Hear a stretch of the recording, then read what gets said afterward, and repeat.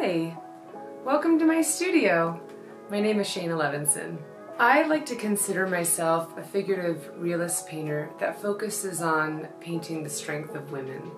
I incorporate a lot of details with fabrics and jewelry in my piece as extra elements to push the story a little further.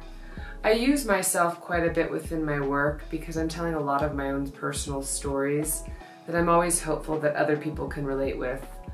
I also love painting people around me that I find inspiring, and I like to tell their stories within the work as well through either their culture or something that they've gone through personally. I really love the paintings from old masters and how they handled painting fabrics, specifically Soroya and Sargent and Bouguereau, and so I like to explore in those elements within my work, but in a more contemporary way. Is this on? Okay, good.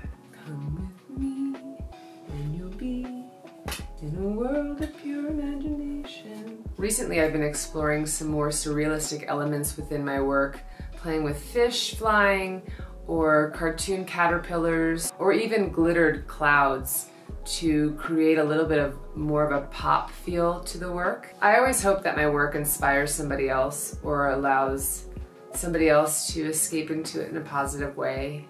My smaller paintings, where you don't see the person's face and sometimes you have a hand that's in movement, are just a little blip in someone's life, and it allows the viewer to tell their own story with the piece. I really hope that you guys enjoy exploring my work, and thank you so much for taking the time to listen.